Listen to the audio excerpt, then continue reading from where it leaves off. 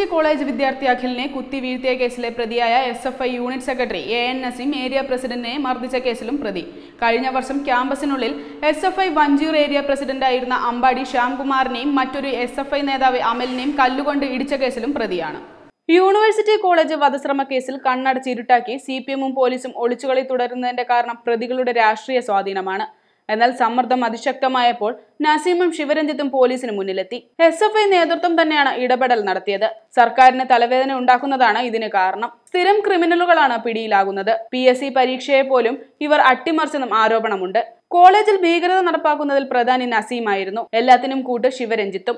ഇതിന് SFIയുടെ area secretary പോലും ഇരയാകേണ്ടി വന്നു. സംഘടനാ തലത്തിൽ യൂണിറ്റ് സെക്രട്ടറിക്കും പ്രസിഡന്റിനും ഏറെ മുകളിലാണ് ഏരിയ സെക്രട്ടറിയുടെ സ്ഥാനം. എന്നാൽ തിരുവനന്തപുരം ജില്ലയിൽ ഈ സംഘടനാ മുൻതൂക്കമൊന്നും SFIയിൽ വില പോകാറില്ലായിരുന്നു. ആരാണോ യൂണിവേഴ്സിറ്റിയിലെ സാരഥി അവരായിരുന്നു താരങ്ങൾ. അങ്ങനെ നസീമും ശിവരഞ്ജിത്തും യൂണിവേഴ്സിറ്റിയിലെ കിരീടം വയ്ക്കാത്ത രാജാവായി.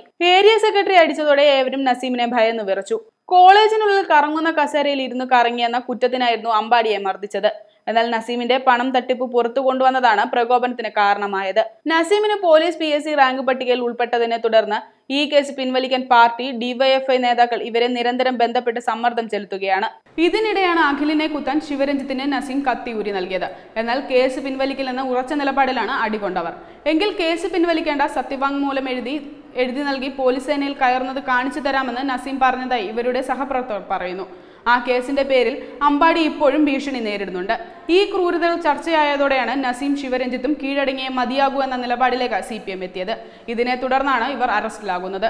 Web desk Tatwamayi news. കൂടുതൽ വാർത്തകൾക്കും വിശേഷങ്ങൾക്കുമായി ഞങ്ങളുടെ YouTube ചാനൽ സബ്സ്ക്രൈബ് ചെയ്യൂ. നോട്ടിഫിക്കേഷൻ ലഭിക്കാനായി താഴെ കാണുന്ന ബെൽ ബട്ടൺ ക്ലിക്ക് ചെയ്യൂ.